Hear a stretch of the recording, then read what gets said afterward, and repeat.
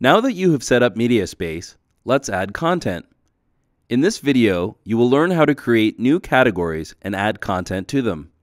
MediaSpace supports top-level and sub-level galleries.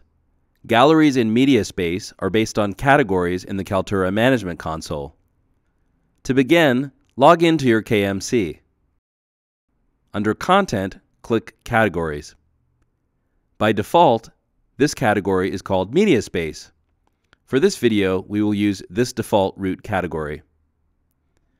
The categories that are actually visible in the MediaSpace site's navigation bar are under the subcategory called Galleries. Navigate to Galleries and select the box. Now we can only see the public-facing galleries. To the right of the page, click Add Category. Select what is going to be your parent category. I'm going to create another top-level category. Select Galleries, click Next. I'm going to call this About. Click Save and Close. Now I'm going to create a sub-level category.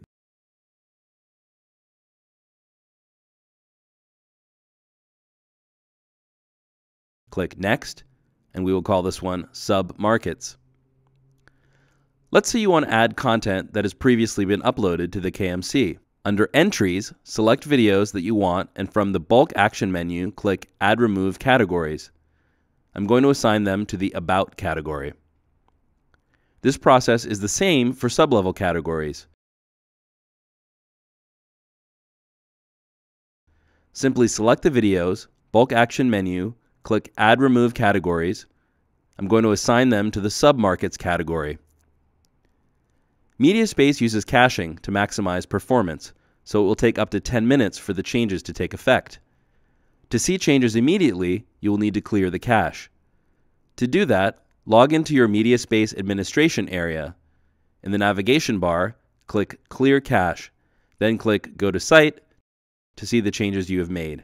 You will see the videos we added as well as the sub-gallery, Sub-Markets. If we select that one, we will see the videos that I assigned to that as well. For more information, please visit our Knowledge Center at knowledge.kaltura.com and search for MediaSpace Setup Guide.